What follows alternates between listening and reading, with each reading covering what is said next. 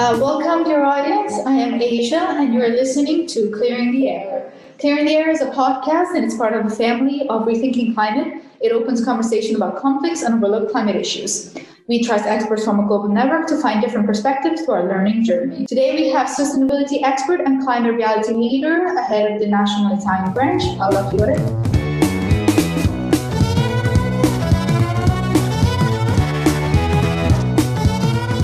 Paola Fiore, she has over 20 years of experience in the field of sustainability, management, and communication experience. She has worked with many international organizations, and today we are actually going to talk about activism. So, Paola, thank you very much for being with us today. Tell us a little more what an activist, who is an activist? First of all, thanks a lot, Asia, for this initiative that I do think is very important, and also for the great question. So, who is an activist? I think that nowadays an activist is not just someone, that cares for the protection of the planet and get down in the street, to march or, protest. I think that today an activist is someone that do cares about, I would say, the health, well-being, the safety, first of all, of their own family, first of all, of their loved ones, and their closer community, and then obviously of the larger community. I do think that nowadays we need a shift in the meaning around advocacy for the planet, for the climate cause. And also, we do need a shift in creating, I would say, a new meaning for being active as human beings, first of all, and as a local and global citizen. We've had a shift also in the conversation when it comes to environment. And I mean, you've probably seen it more considering the years of experience you have. Do you think that the word now, considering how being environmental sounds cool now, do you think people are abusing of the word of being active or being an activist per se? Yeah, no, I would say that if we think about, abusing about some specific words or terminology or language, the first word that comes to mind is not about being activist or being an active per se, but is about sustainability. And I have to say this with very sad feelings, because as I've been working in this field since the second half of the 90s. I've seen in the last years, in particular the last, I would say, 5 to 3 years, an abuse of the term.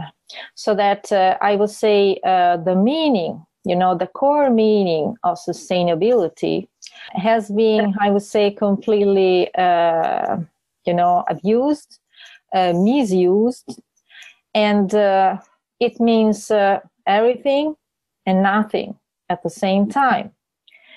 And going back to the term, the possible abuse of the term activist, that's also, a risk that I'm seeing is increasing, although not at a very high rate, fortunately. I would say that there are a majority of people that fortunately are caring for, environmental issues, and the impasse created by the climate emergency all around the world. So they have started somehow to get more active, and possibly they don't even know the proper meaning, of being an activist. So they might define themselves activists, but in reality, they just started to be, a little more active.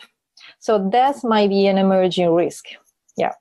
That's a very good point. But then I was also thinking, is there a good way of being an activist, but at the same time, where can we find information? For instance, how can we be informed of what, on how can we be true activists of sustainability in our planet when there is also so much fake news online, like we so much argue about, even the European Union. So is there any advice that you can provide of who is a true sustainability activist? That's a wonderful point, Asia, that you were making.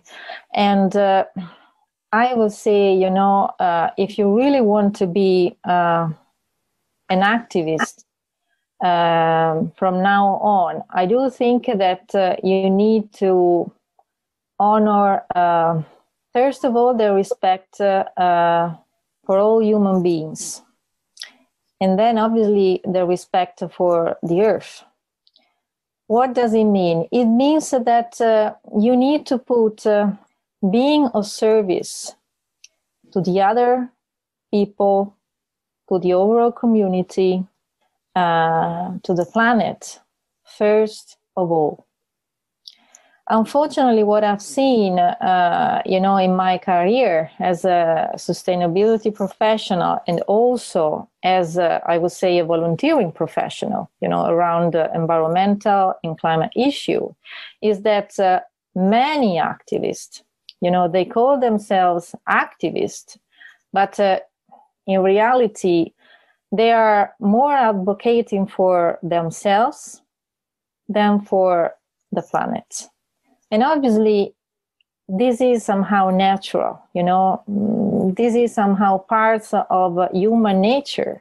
But I do think that from now on, because of the, urgency, the increasing urgency and importance of the climate crisis, each of us need to speak the truth to ourselves and to the others. So if you really want to be an activist today, you need to be a servant leader. What does it mean to be a servant leader? Supporting your community, supporting the others while you're being of service in the real meaning, And to respond to the other part of your question, obviously we are seeing more and more fake news, especially, when we get closer to some political elections in certain countries.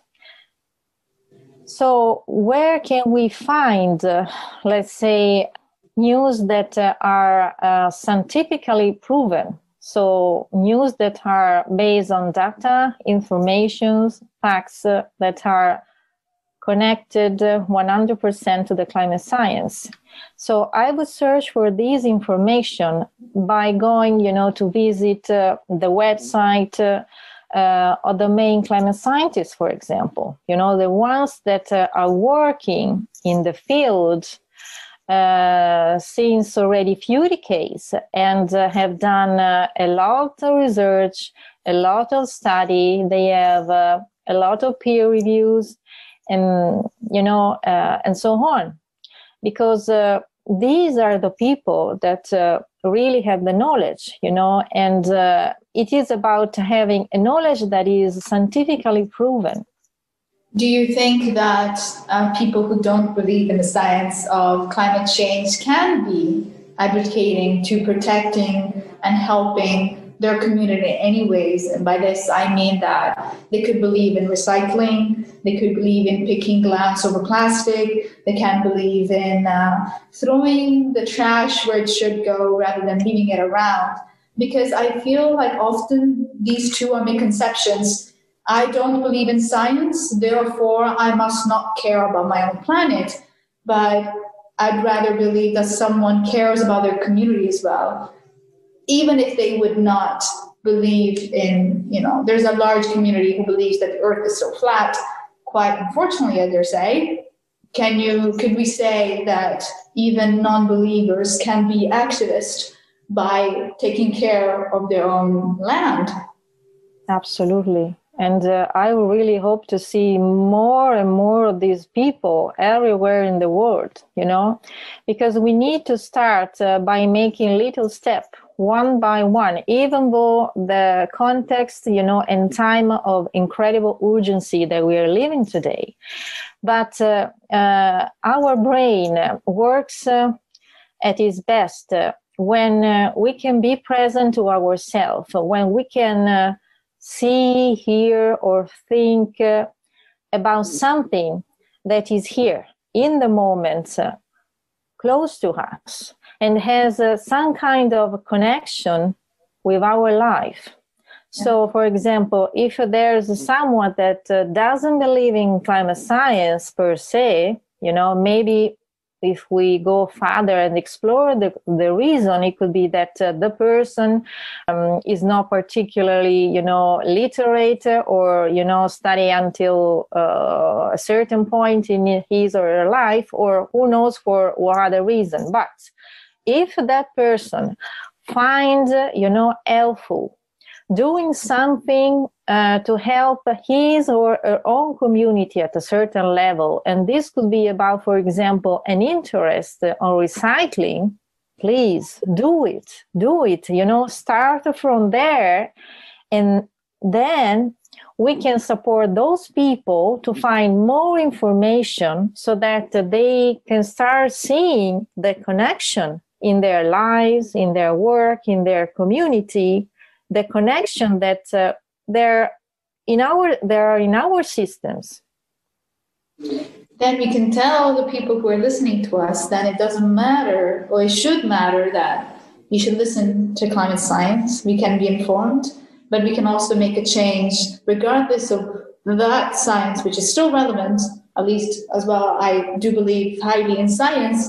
However, we can make a change by everyday choices. And sometimes I feel that many people would rather march down the streets, but then when they come home, they eat out of plastic plates, for instance, and dishes and cups, or they go to the beach and don't clean after themselves, and which hurts many animals. And I do believe that we are hurting our planet even in actions that don't have to do with trash, like picking up a dolphin to take a selfie and then the dolphin dies. So we can share, like you said, respecting the beings and the planet around us. So that is. So thank you very much for being with us today, Paola.